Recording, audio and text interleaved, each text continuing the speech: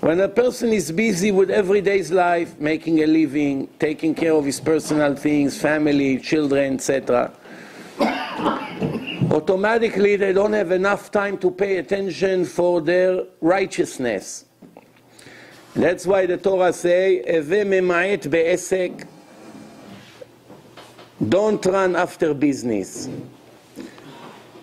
If there is a way to survive without going to work, or with working very little, run for it.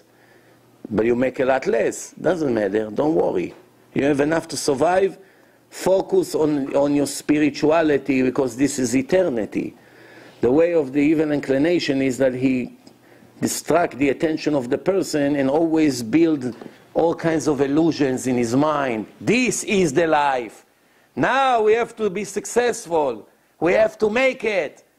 I don't want to be a loser. All my friends went to college. He's a doctor, he's a lawyer, he's going to be a judge, he's a politician. What am I going to do? Look at me, what kind of job I am.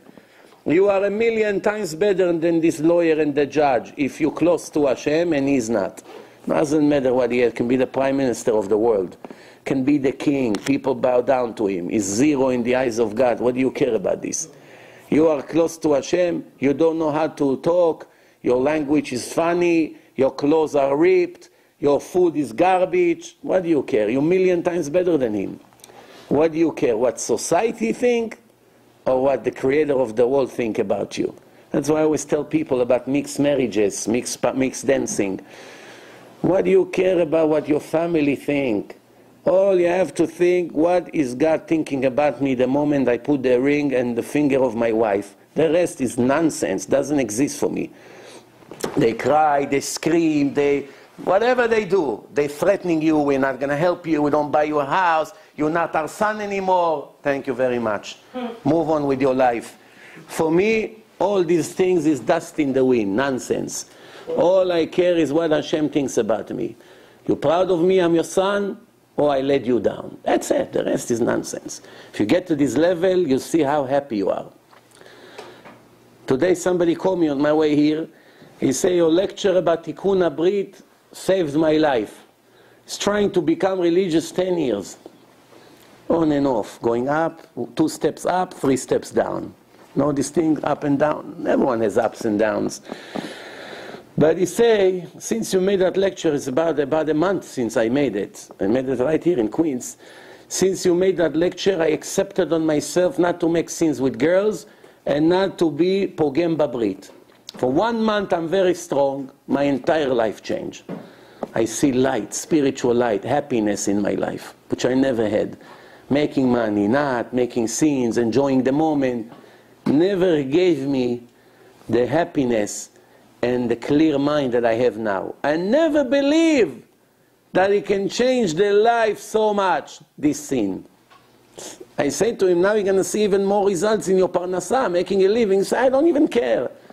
I'm already so happy now that really that doesn't matter. I don't do it for that. You understand? So the Ramchal continue. When a person learns Torah, nobody can argue this fact. No one. You take a group of 10 people that are business people, religious, yarmulke, beard, whatever you want. But work doesn't matter. In a doctor's office, in a court, in 47th Street, taxi driver, having a retail store. Anyone who works, good people.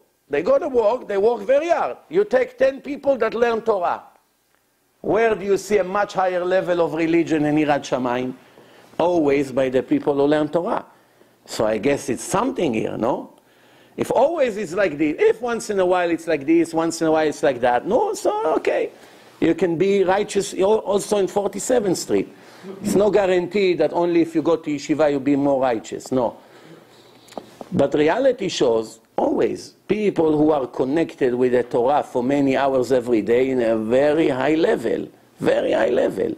Even before they use someone's pen, they look for him for 10 minutes to ask permission not to use maybe a drop of ink. Because they already reach a very high level. Nobody in a business reach these levels. Why? Because the environment around you one way or the other, destroying us without realizing.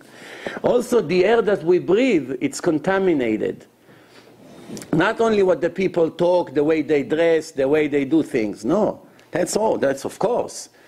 Even if you close your eyes, even you're blind, you don't see problems with modesty. You're blind, you're deaf, you're disconnected from the world. Just standing there and breathing the air where people make scenes, already bringing you down. What's the proof? How do you say in Hebrew air? Avir, right? Air, to breathe. Avir. How do you say atmosphere around you? Avira. Avir, avira. Avira in Aramaic, it's air.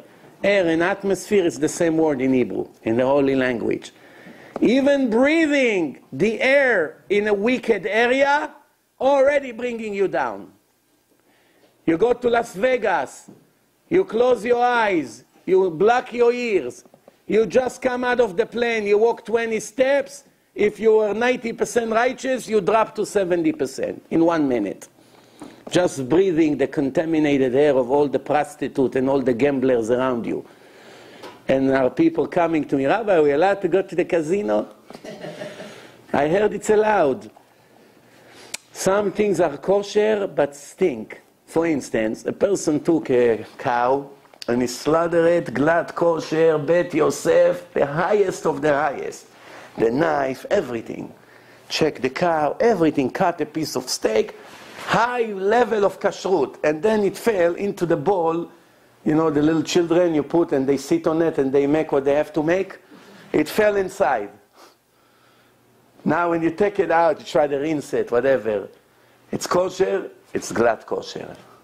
You're allowed to eat it, you're allowed to eat it. It's kosher. But it stinks. Yeah, it may be kosher to walk and close your eyes. But it kills you. You eat it, okay, you want to eat it, you eat it. Rabbi, but it's kosher. Not everything kosher, it's positive. Depends.